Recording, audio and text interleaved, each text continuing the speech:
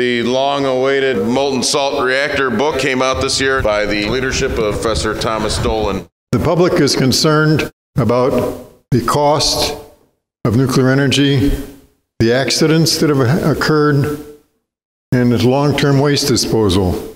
And I want to recommend this excellent book by Bob Hargraves, Thorium, Energy Cheaper Than Coal. This is what awakened me to what's going on. This is the new book that was published in June of this year by Elsevier. The first 3 chapters of the new book deal with motivation. Why are we interested in thorium and molten salt reactors?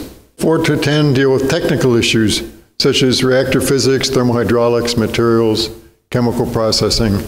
And you can see there are many authors of the different chapters. Chapters 11 to 16 deal with generic MSR designs, the various categories.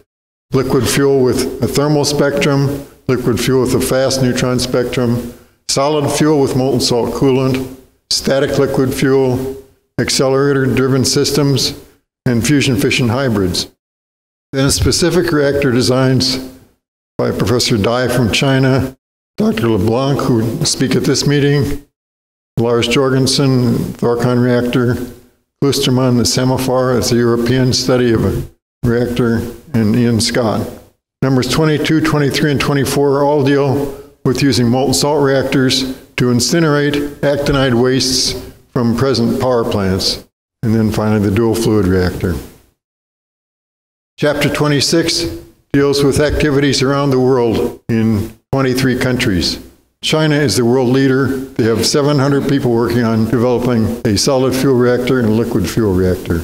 In summary, we envision a world with affordable molten salt reactors burning thorium, uranium, and actinides, producing electricity, hydrogen, and desalinated water with no serious accidents.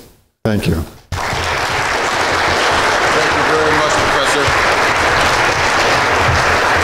I'll show you the book.